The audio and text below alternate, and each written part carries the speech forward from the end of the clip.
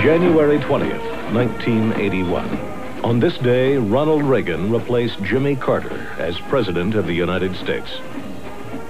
I will faithfully execute the office of President of the United States. And will, to the best Carter of my had come to ability, office determined to curb the excesses of the CIA and other U.S. intelligence agencies. Reagan believed the result had crippled America's espionage capabilities. Yet both of their intelligence policies failed them. Iran would play the pivotal role in those failures. Carter's attempts to rescue American diplomatic hostages ended in tragedy in the Iranian desert and doomed his hopes of re-election. The rescue attempt also led to the formation of a highly secret Pentagon anti-terrorist unit, the Special Operations Division. As we shall see, from this unit sprang the idea of the Enterprise, an unaccountable group of secret warriors created by the Reagan White House to conduct covert operations first in Central America and then throughout the world. An existing, off-the-shelf, self-sustaining, stand-alone entity that could perform certain activities on behalf of the United States. From the zealous men who ran the secret enterprise would come the controversial affair now known as Iran-Contra, a government crisis not only of men, but of the Constitution itself. In this, the final hour of our series, we'll see the disturbing consequences of what happens when the pendulum of U.S. espionage swings from one extreme to another. America's new president, himself a former CIA director, will have to determine just what role America's secret world of intelligence will play in pursuing his policies. What he decides may very well determine the outcome of his presidency.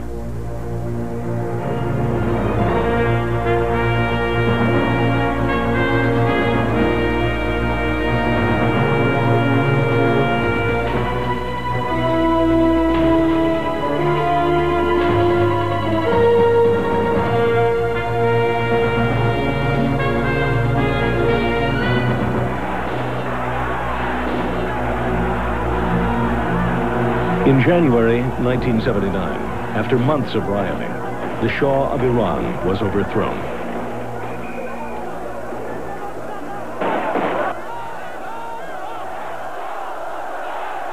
Ayatollah Khomeini seized power in the name of Islam.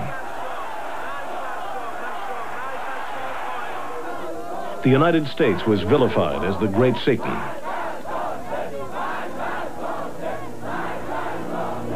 Soon after, the U.S. Embassy was seized.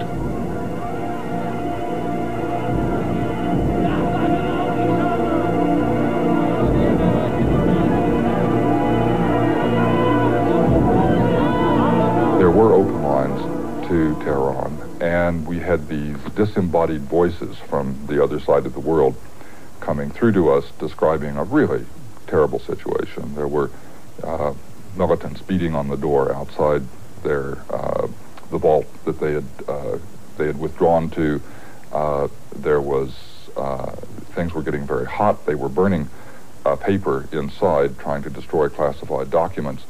And what they couldn't tell, and one never can tell, I'd been in a vault like that once, was whether the heat was coming from inside or whether in fact the embassy was on fire. So they didn't know at all what their status was, and they were frightened. I mean, they feared for their lives, and they had good reason to fear for their lives. As Iranian militants stormed the embassy, American hostages were taken. They would be held captive 444 agonizing days. These events took the United States and its intelligence agencies by surprise. Only 6 months earlier, the CIA had reported to Carter that Iran is not in a revolutionary or even pre-revolutionary situation. Iran, because of the great leadership of the Shah, is an island of stability in one of the more troubled areas of the world. The Iranian Revolution was a major intelligence failure on the part of the United States. The knowledge that there was trouble in Iran was universal. Nobody had any doubt that the Shah was in trouble, that his regime was facing a challenge. There were, after all, riots in the streets every 40 days that could hardly be overlooked. The question was not whether there is trouble in Iran. The question in making policy was, how far is it going to go? What is the outcome of this going to be? And so it involved a determination about whether the Shah could realistically expect to survive that challenge or whether he was going to go under. And that was where the failure came in, was in estimating what the effects of this were, how deep it went, and what it was likely to do as far as policy was concerned. Iran was America's worst intelligence failure since Pearl Harbor. But how had this breakdown of analysis happened? Blind support of the Shah was one reason. The intelligence policies of Carter was another. He won the presidency as an outsider, a leader untarnished by Vietnam, Watergate, and the excesses of the CIA. At CIA headquarters, he announced his intention to reform the agency. I'll do all I can, working with past directors who are here, and the Secretary of Defense who is here, and the Attorney General who's here, and other leaders who are here, to let the American people have an accurate assessment and the deepest possible commitment that every action of the intelligence community now and in the future will be legal and proper. Carter was determined to minimize secret actions by secret agents, to replace humans wherever possible with spy machines. There were many to choose from. New and dazzling ones like the KH-11 satellite, and old reliables, among them the high-flying U-2 and the world's fastest airplane, the SR-71. The eagerness to exploit this technology was shared by Carter's CIA director, Admiral Stansfield Turner. It was clear to people in American intelligence that the technical systems for collecting data had overwhelmed the old spy systems. That meant that all of us running intelligence turned in different directions. And this had happened long before my time, but we were just beginning to really appreciate that the revolution had happened when I got there. We turned in different directions when we had a problem, when we had a crisis. Our instinct was to go for one of these technical systems and say, I want some information right now about what's happening. But many CIA officers resented Turner and his emphasis on machines and resigned.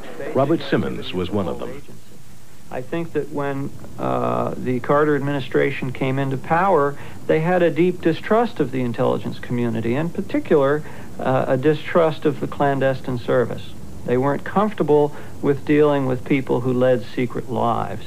But human source collection, talking to somebody in a foreign country, debriefing a defector, talking to prisoners of war, these are vital elements of the whole intelligence picture. And I felt that the Carter administration in particular, and Admiral Turner, were focusing much more on the technical aspects of intelligence collection and much less on human source collection. And so I quit in disgust. I was frustrated by the situation that I was faced with, and I think many of my colleagues were frustrated as well. Those worries about over-reliance on technology were shared by Carter's national security advisor, Zbigniew Brzezinski. The American intelligence is about the best in the world when it comes to the scientific, technical dimensions of intelligence, but it's certainly not up to par when it comes to making sound political judgments, when it comes to cultivating and nourishing important political relationships that yield intelligence. What are you going to do? Turner quickly learned the limitations of technology when he was unable to produce information requested by the president. Well, there was a small war in a pair of remote countries, and the president, I think more as an experiment than anything, because he was new and I was new, said, he'd like to see some pictures of what was going on. And I told the satellite people, quick, get us some pictures for the president. I was embarrassed day after day, week after week, when we did not have any. It turned out that the instructions to the satellite people were misinterpreted. I was several weeks before I finally got some pictures for the president. Very embarrassing. But it was typical of the problem we had. We were just really coming into this whole new age and learning to give the right instructions, learning to use these devices to best advantage. But pictures, even when in hand, cannot divine thoughts and intentions. This, the United States would learn in Iran, a place teeming with U.S. listening devices for eavesdropping on the nearby Soviet Union, but a country where the CIA had virtually no human assets. No one who was probing inside the minds of the Iranian people.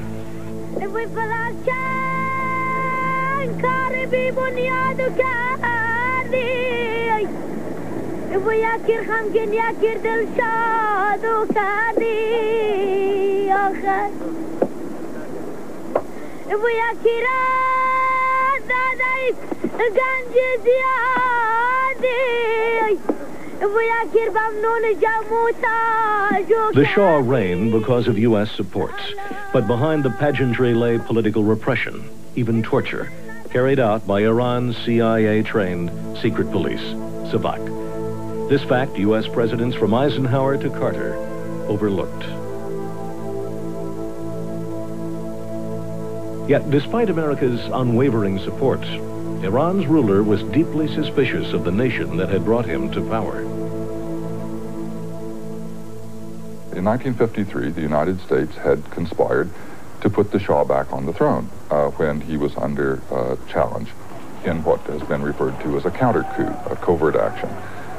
That stuck, of course, in the Shah's mind, and he was constantly aware after that and feared that the United States could do the reverse, that if we disagreed with him, we could take him off the throne as well. And so he wanted to do as much as possible to keep us out of his domestic activities. And I think he succeeded very well in getting us out of those activities. We quit looking at the opposition in Iran and, in effect, ended up being very badly prepared for what came along. The White House was badly prepared in another way. With few political resources inside Iran, there were even fewer options for rescuing the American hostages. Carter, who had come to office wary of covert operations, found himself turning more and more to America's secret warriors for solutions. We spent a great deal of time agonizing over what kind of a charter ought to be promulgated under which the intelligence activities would be conducted. I think subsequently, but not too long thereafter, the president started approving quite a few covert activities. In desperation, Carter approved a military mission to free the American hostages. U.S. helicopters, loaded with Delta commandos, flew through the night of April 24th, 1980, to a rendezvous spot, codenamed Desert One. There, they met disaster.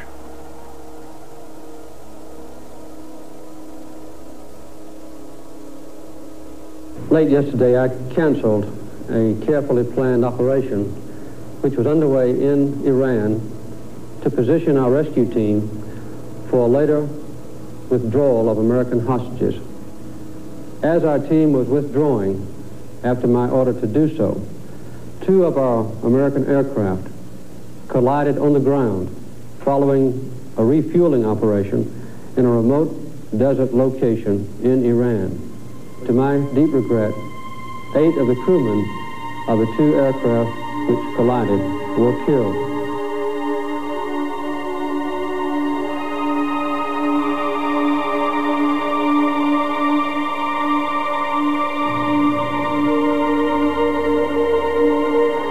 The wreckage in the Iranian desert became a symbol of Carter's inability to respond to world events.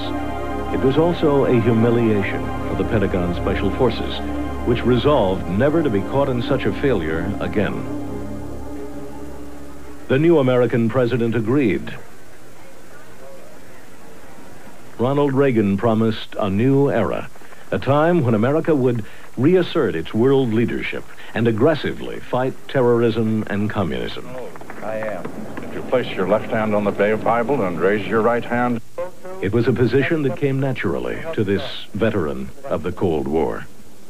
During the Red Scare, Reagan was president of the Screen Actors Guild in Hollywood. That small clique has been referred to, has been discussed as more or less following the tactics that we associate with the Communist Party.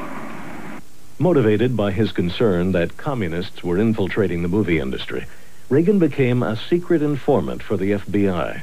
His code name was T-10. He also solicited contributions for Crusade for Freedom, the Radio Free Europe and Asia campaign, actually backed by the CIA. Stop the spread of communism in the Far East. The Crusade for Freedom is your chance and mine to fight communism.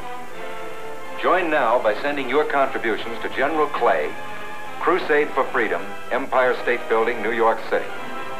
Or join in your local community. In 1981, the presidency of the United States provided Reagan with a powerful platform for his fervent anti-communism. Those activist views were shared by his campaign manager, William Casey, who Reagan appointed CIA director with cabinet rank.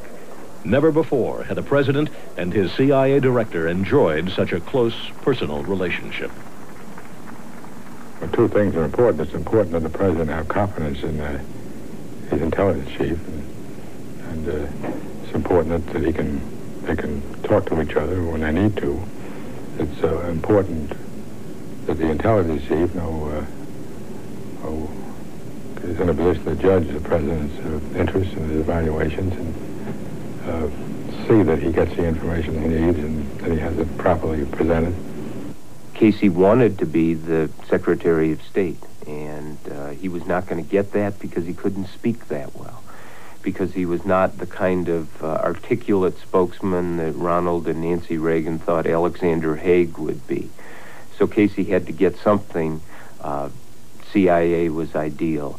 He was the intellectual godfather, if you will, of the idea of we are not going to get pushed around in this world anymore. We're going to get the upper hand. And he set a tone of there are no limits. Casey had learned the trade craft of intelligence in World War II as a young OSS officer fighting against Nazi Germany. He brought that same sense of mission to the CIA, often willing to rush in where others feared to go. I became a little bit disenchanted because it seemed to me that Casey was living in the past and that he was trying to recreate the atmosphere and the operational tactics which OSS had been using against the Germans in 1944 and 1945. And I felt simply that the times were different, the conditions were different, the requirements were different, and it didn't seem to me that Casey was facing up to the requirements of the 80s. Just days after his swearing in, Casey authorized money and arms to battle Libya's Muammar Gaddafi in Chad. That was followed by clandestine support of anti-communist guerrillas in Cambodia. In Soviet-occupied Afghanistan, he increased CIA support for the Mujahideen. He also supported the funding of a new spy satellite system that would be able to see through clouds and in the dark. But Casey's main agenda was dominated by the growing communist movement in Central America and terrorist attacks in the Middle East. We have to show strength and be prepared to act with strength when it's necessary, when your reputation and your national security requires it. When you protect you're required to protect your citizens, as is perhaps on occasions against a terrorist threat today. Threat would become nightmare for Casey when Islamic terrorists struck in Lebanon. This is a picture of the U.S. Marine barracks in Beirut, taken at the moment of explosion. The truck bomb attack in the fall of 1983 killed 241 Marines. not so many Americans had died since the Vietnam War.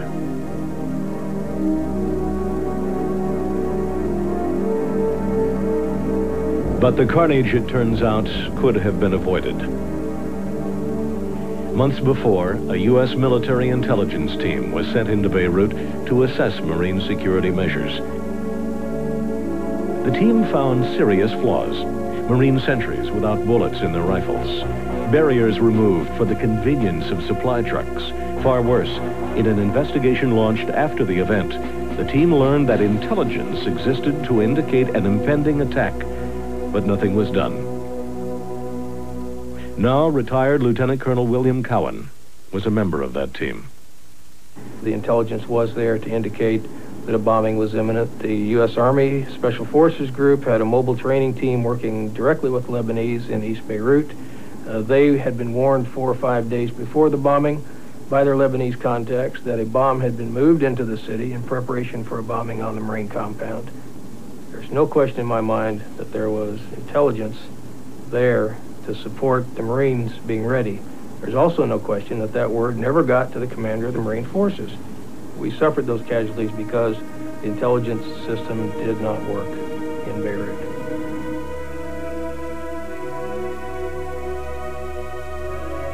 The bombing of the Marine barracks in Beirut was one of those seminal events for Casey, for the Reagan administration. Not only was it an intelligence and military problem and a diplomatic problem, it was a political problem for Casey because he had said, we're going to turn the intelligence agencies around. We are not going to let anyone be tougher than we are. And in September 1984, there was a second bombing of the embassy annex in Beirut. Now, that is right before the 84 election. Casey went bananas. So did the Pentagon. After the attack on its U.S. Marine barracks, the Pentagon sent its intelligence team back into war-torn Beirut. Their mission? Develop a plan for U.S. retaliation. They roamed throughout this dangerous city gathering intelligence. The recommendations were first submitted to the CIA station chief, William Buckley. We briefed Bill Buckley, the chief of station in Beirut, who was later kidnapped, brutally tortured, and ultimately died. We briefed our recommendations to him. He was ecstatic. I think Bill was pleased as he told us, thank God somebody's finally looking at this thing and thinking about what we can do first.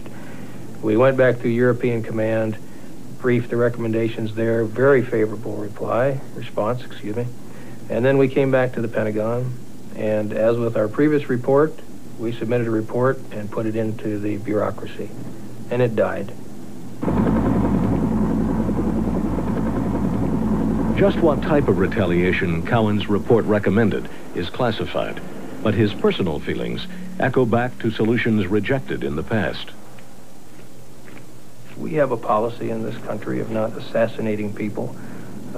Somewhere along the line, though, that policy maybe needs to be reviewed, not on a blanket basis.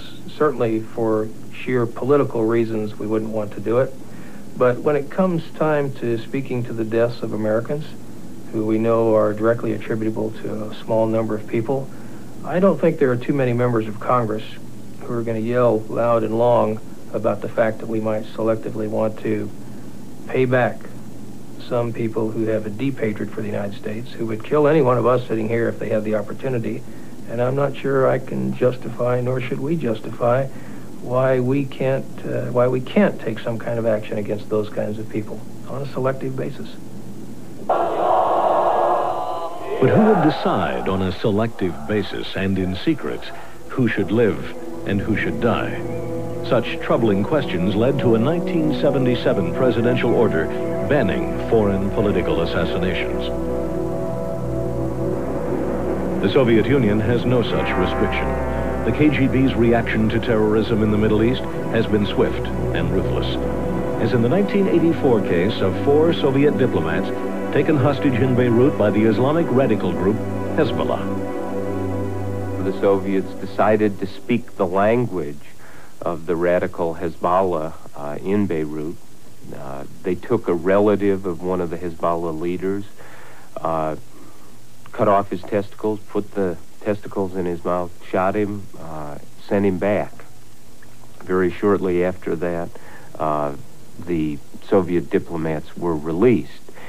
The significance of this was that Casey realized that the Soviets could be tough, could deal on exactly the same terms that Hezbollah dealt, and they were victorious.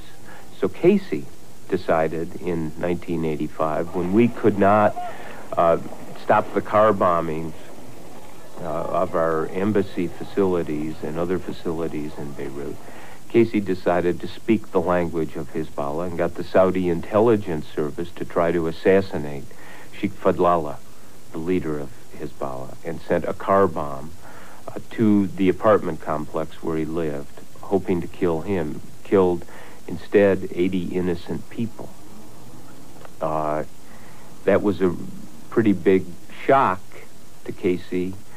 He did not have the CIA institutionally involved in this. He did it. He did a deal with the Saudi ambassador here, and then the Saudis funded the operation.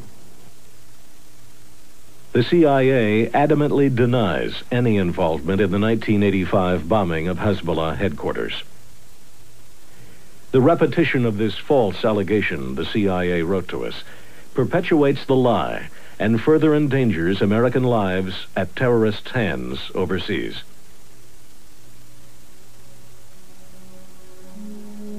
Besides the bombings in Beirut, there were other setbacks for Casey in 1985, known as the Year of the Spy. Not since the Red Scare of the 50s had so many spies inside America been uncovered. This CIA officer, Larry Chin, spied for the Chinese. The National Security Agency's Ronald Pelton sold highly sensitive eavesdropping information to the Soviets. The Walker family spy ring sold naval secrets to the KGB for years. Edward Lee Howard, a former CIA officer, escaped to Moscow even while under FBI surveillance. Richard Miller, a counterintelligence specialist for the FBI, was not so lucky. Hidden cameras and microphones helped lead to his arrest. Gray lynx. It's a gray lynx.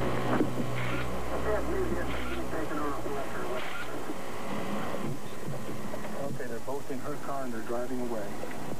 Since the days of J. Edgar Hoover, technology has played a major role in the FBI's counterintelligence activities. But high-tech spying has gone way beyond wiretaps. Today, virtually no conversation is safe from eavesdropping. Anyone who's ever seen a TV detective show knows to check the lamps for bugs. But listening devices have become far more sophisticated than this. On the other side of this wall, a small bug is listening to everything I say, without penetrating the wall or leaving a mark. It's a compact microphone, which turns this room into a recording studio. But even if you find all the listening devices in this room or next door, you may not be safe. For several hundred feet away, in a motel room, someone is still listening. Using a beam of light, a laser, they have turned this window into a giant microphone, and they can hear everything that is said in this room. Using devices also. Enables spies and counterintelligence agents to eavesdrop on those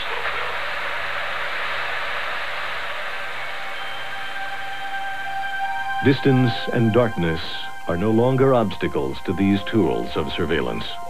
Here, an infrared telescope sees in the night. But high technology combined with aggressive FBI agents pose a danger, the potential for abuse. That's always an area you have to be sensitive to and a balance you have to strike. And our focus is on the intelligence officer. And I mentioned in general terms the numbers by saying that a good 1/3 of the Soviet bloc representatives are going to be intelligence officers. That's where our focus is. We attempt to create a net in which they have to operate that makes it extremely difficult. We don't have the resources or the inclination to try to focus on Americans. I mean, we can't be out surveilling American citizens and members of the public. Our focus is on the intelligence officer, and that's where it's going to stay. But even as the head of the FBI's counterintelligence division was making this statement, the Bureau was surveilling American citizens. The focus of the investigation, which began in 1983, was CISPAS, Committee in Solidarity with the People of El Salvador, an activist, peace, and human rights group which the FBI suspected of being controlled by communist foreign agents and of planning terrorist acts in the United States. This FBI investigation echoed back to abuses of the past, when groups opposed to another war, Vietnam, were targeted by the Bureau. Stop FBI crime! The protests against the war in Central America have been fewer in number than during Vietnam, but the FBI's response was the same. Open dissent with White House policy brought secret FBI investigations. In this investigation, they used a variety of means to infiltrate the organization, put informers and agents into CISPAS. They surveilled meetings, they photographed demonstrators, took license plate numbers, made inquiries of banks and other institutions to find out about people, had FBI agents attempt to interview members of the organization. And then this investigation expanded to include about 200 organizations ranging from the Mary Knowles Sisters to the United Auto Workers, which it became an investigation almost of anybody or any organization that was opposed to the Reagan administration policy in Central America. In the end, the FBI investigation produced 17 volumes of reports, but not a single indictment. This kind of FBI surveillance of Americans exercising their freedom of dissent is disturbing to Congressman Don Edwards, chairman of the House Subcommittee on Civil and Constitutional Rights and a former FBI agent. I think that the CISPAS experience, which is very unfortunate and hurt the FBI, and also hurt a lot of innocent people, remember. A lot of names got bandied around, and CISPAS got hurt, damaged severely by things that the FBI did and said and published. I think it was an aberration, and I hope it is. We usually find out when they go too far, and CISPAS is an example of the FBI not examining what it's doing on a day-to-day basis, and perhaps Congress ourselves not maintaining a close enough oversight scrutiny on what they're doing on a day-to-day basis. In addition to shedding light on questionable FBI activities, the CISPAS investigation has added to the ongoing national debate over U.S. policies in Central America. America's secret war against communist Nicaragua began early in the Reagan administration, when CIA Director Casey proposed the recruitment of 500 exiles to carry out guerrilla operations. The Contras quickly expanded to number in the thousands. People just couldn't take seriously this sort of threat that the Nicaraguan regime are someday going to be banging up against the borders of Texas. But this was just a point on which we didn't agree. In fact, at one time, Casey offered me the position of being Chief of Central American Operations. And what did you say? I told him, thank you very much, I've had my Vietnam. Casey pushed ahead with his secret war, even though Congress had passed legislation known as the Boland Amendments, prohibiting CIA activities aimed at overthrowing the Nicaraguan government. In 1984, CIA teams mined Nicaragua harbors and attacked fuel facilities. This covert action deeply eroded trust between Casey and Capitol Hill, as witnessed by former CIA officer Robert Simmons, then a member of the Senate Intelligence Staff. I think people felt that they had been screwed by the administration. In 1984, the committees had not been notified properly with regard to the mining of Nicaraguan harbors. And as a consequence of that, Director Casey apologized to the committees. It would seem to me that Director Casey and his staff and people at the White House would have learned from that experience. What Casey saw is that Congress provides the money. All of these people who are unsophisticated Neanderthals about intelligence and in this need to spy and the need to conduct operations. He looked at them and he said, they're not in my league. And so he minimized disclosure, minimized contact. While Congress struggled to control Casey's CIA, another secret group operating out of the basement of the Pentagon escaped congressional scrutiny. Known as the Special Operations Division, or SOD, it was created as an anti-terrorist unit following the failed rescue mission in Iran. Much of what is known about SOD is because of the investigative work of this journalist, Stephen Emerson, who obtained thousands of pages of SOD secret documents through the Freedom of Information Act. The Special Operations Division became the new center for intelligence and counterterrorist activities in the Pentagon. In effect, it became a mini CIA for the Pentagon, established in the basement, controlling half a dozen new counterterrorism units, names such as Sea Spray, Quick Reaction Team, Yellow Fruit, Intelligence Support Activity, heavily classified. To this day, the Army does not acknowledge their existence, but all extremely capable, very aggressive in accomplishing their mission, the mission of fighting terrorism and guerrilla subversion around the world. These units were ready to go anywhere and do anything. The bugging of Noriega in Panama, KGB cars in West Germany, the tracking down of a kidnapped U.S. general held by the Red Brigade in Italy. They were all over the world, and they felt they had a mandate to be all over the world. After all, the CIA was a shadow of what it used to be. And the Special Operations Division was literally stepping into a void. SOD may have been stepping into a void, but it was doing so with enormous resources. Tom Golden was in charge of financial control for a subunit of SOD called Yellow Fruit. The funding was almost unlimited. I don't know of any time that we were in a position where we needed money. The money was offered and we had to find ways to spend it, basically. In the fall of 1983, some units of the SOD participated in the U.S. invasion of Grenada.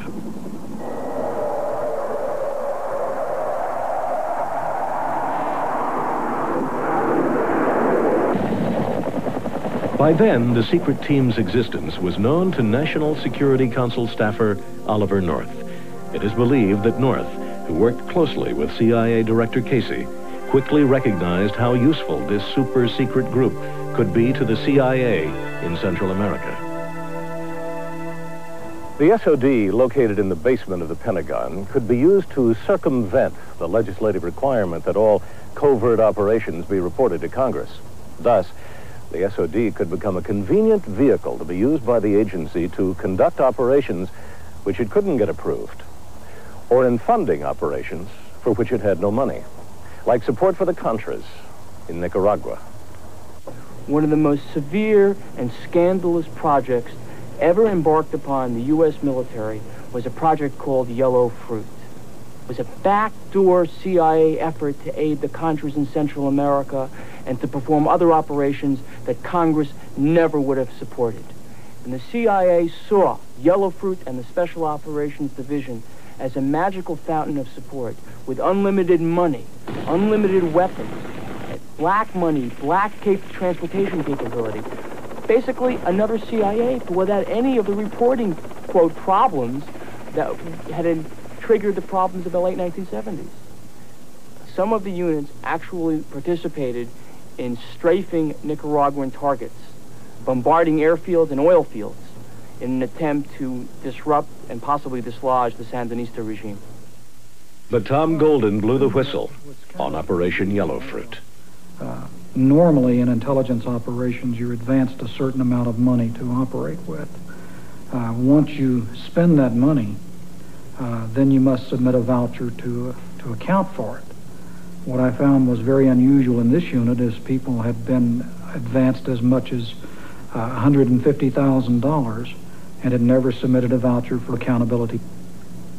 I eventually went to my superiors and reported what I believed to be abuse of funds and possibly fraud.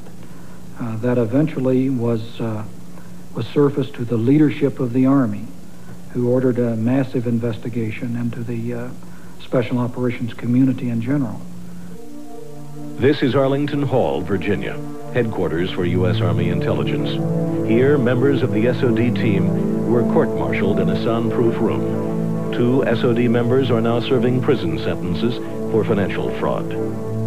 But what was most important about these trials was not the discovery of another case of misuse of government funds, but the revelation that the SOD's Yellow Fruit served as the blueprint for what William Casey called the Enterprise.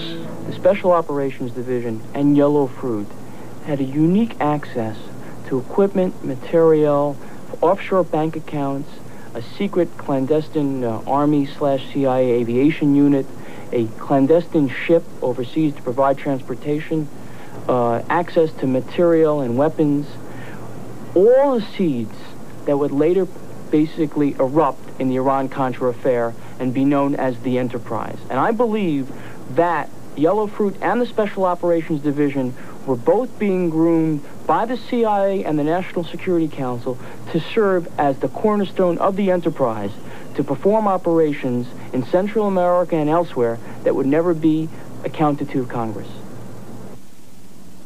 The Pentagon shut down its Enterprise while still in its embryonic form. But William Casey and Lieutenant Colonel Oliver North set about creating it again. Not only were there Contras to support in Central America, there were hostages to be freed in the Middle East, including one of the CIA's own, kidnapped Beirut Station Chief William Buckley. Casey, determined to get Buckley back, tried a new approach: bribery. Casey was in a mode at that point, in the spring of 1985, when he said, bribery stops terrorism. The car bombings were the number one, really the primary terrorist problem. The second one was the hostages. So they decided, let's bribe the hostages back. Who has influence over the people who hold the hostages? Iran. What do they want? Money? No. Food, medicine, scholarships? No. Arms? Yes. Thus, the Iran arms sales. First word of the secret Iran arms sales came from a Lebanese publication in November 1986. Ronald Reagan, in an address to the nation, denied the report. The charge has been made that the United States has shipped weapons to Iran as ransom payment for the release of American hostages in Lebanon, that the United States undercut its allies and secretly violated American policy against trafficking with terrorists. Those charges are utterly false. But less than 2 weeks later, U.S. Attorney General Edwin Meese made a startling announcement. Certain monies which were received in the transaction were taken and made available to the forces in Central America which are opposing the Sandinista government there. This announcement set off a major congressional investigation, what has become known as Iran-Contra. Colonel North, please rise.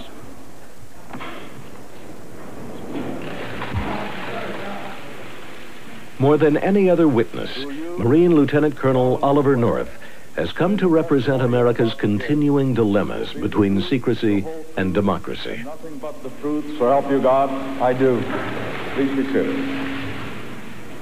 Through the hearings, it became clear that after Congress had shut off support for the Contras, Reagan had turned to his national security staff to find other help. That request changed the mission of the NSC from an advisory council into an operational group, not unlike a mini CIA. It was a gung-ho assignment given to a can-do Marine. This lieutenant colonel is not going to challenge a decision of the commander-in-chief for whom I still work. And I am proud to work for that commander-in-chief. And if the commander-in-chief tells this lieutenant colonel to go stand in the corner and sit on his head, I will do so. North, with the collaboration of National Security Advisors Robert McFarlane and later Admiral John Poindexter, first raised funds from other countries and private individuals to support the Contras. I told him that I was interested in seeing what I could do, and I asked him for his recommendations. And did North, subsequent to the meeting, provide you the Swiss bank account name and number to which your payment should be made? Yes, he did. With money in hand, this man, retired Air Force General Richard Secord, was recruited. Together, these three men set about creating Casey's dream of the Enterprise, a secret organization accountable to no one, capable of carrying out covert operations anywhere around the world. The director was interested in the ability to go to an existing, as he put it, off-the-shelf, self-sustaining, stand-alone, self-financing entity, independent of appropriated monies, and capable of conducting activities similar to the ones that we had conducted here. There were other countries that were suggested that might be the beneficiaries of that kind of support, other activities. You understood that the CIA is funded by the United States government, correct? That is correct. You understood that the United States government put certain limitations on what the CIA could do, correct? That is correct. And I ask you today, after all you've gone through, are you not shocked that the Director of Central Intelligence is proposing to you the creation of a organization to do these kinds of things outside of his own organization? Counsel, I can tell you I'm not shocked. I don't see that it was necessarily inconsistent with the laws, regulations, statutes, and all that obtain. Despite a White House policy of making no concessions to terrorists, the Enterprise sold weapons to Iran in the hopes of gaining the release of American hostages, weapons which the Iranians would use in their war with Iraq. The profits from these sales were diverted to fund the Contra war against the Sandinistas in Nicaragua.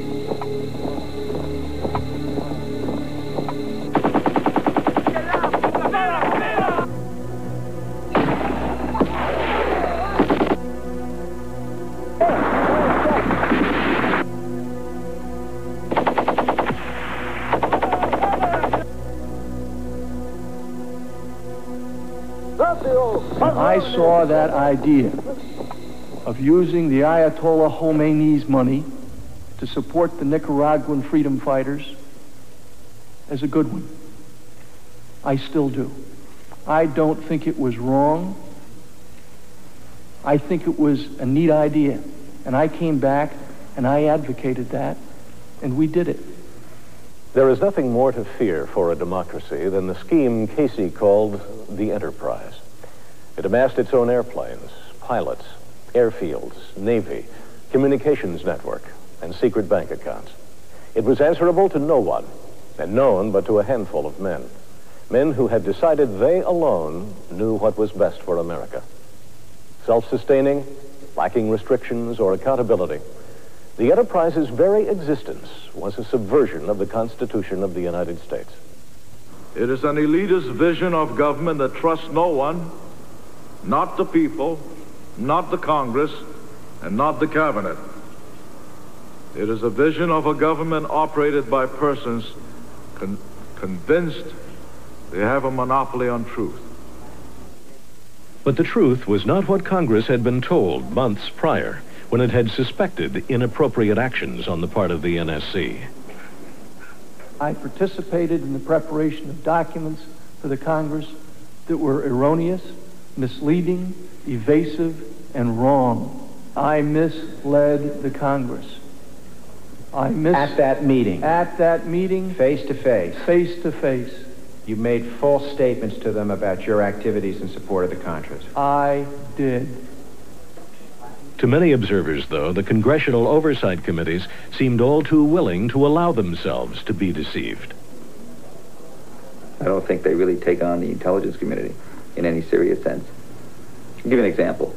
I did a story in July of '86 for the New York Times about the fact that the NSA was working together with its British equivalent, the GCHQ, and they were together working to collect information on the African National Congress and its travels outside of Southern Africa, and we relaying that to the South Africans with whom we have a liaison. So in secret, the committee has a hearing. In great secrecy, they bring in some top people who say, no, there's nothing to it. End of investigation. I mean, I wouldn't report a story that way.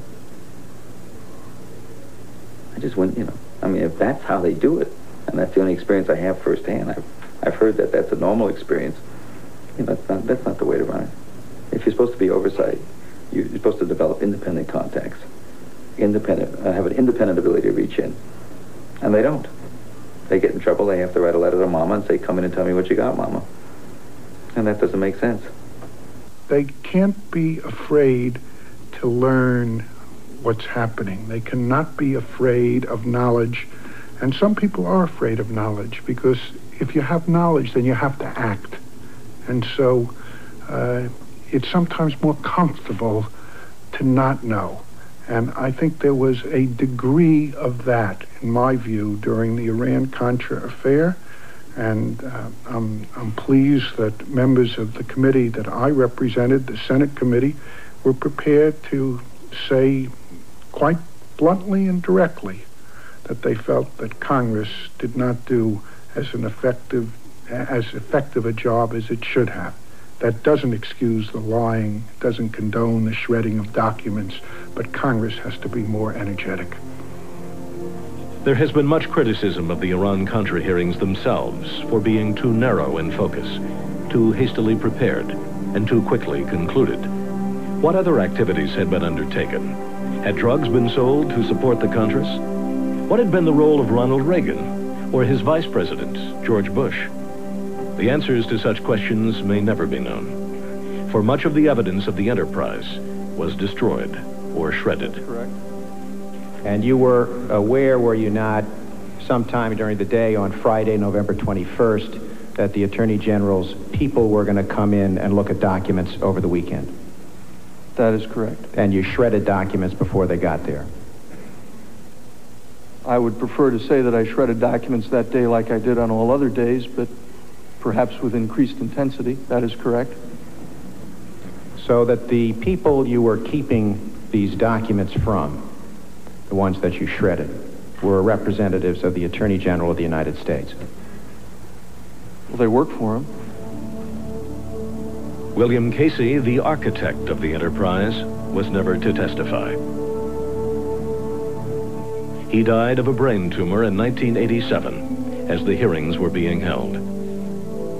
If there's a tragic part to Casey, and I guess there is, it is that he ultimately didn't realize what this country is about, that we are different, that yes, we will have an intelligence agency, yes, we will do things in secret, but those nation-defining activities like war can't be done in secret, that we can't go out and try to get the Saudi intelligence service to kill people we don't like.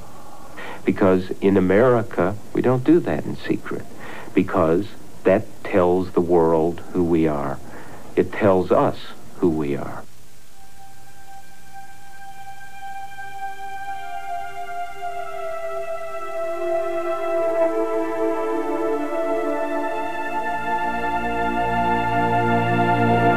With the destruction of evidence by North and Poindexter and the death of William Casey, all of the facts of Iran-Contra may never be known. But this much is clear.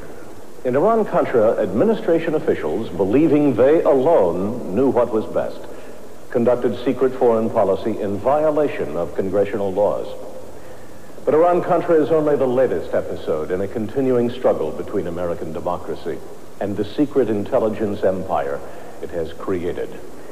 A disdain for the law, impatience for results, and a conviction that it can't be wrong if nobody knows.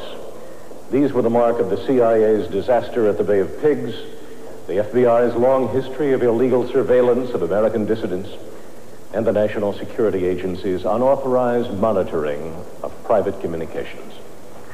Who is there to protect us from America's secret warriors? Who will watch the watchers?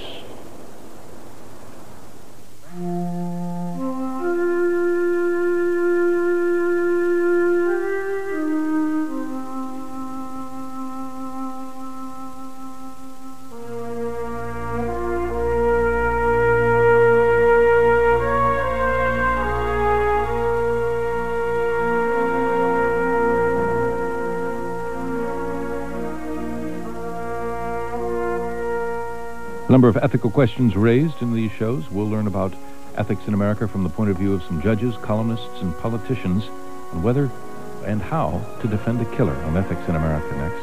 And that'll be followed by fighting ministers about people in Pittsburgh who took on the steel companies when they wanted to shut down the factories and invest in lucrative foreign firms. That'll be at 11 o'clock tonight.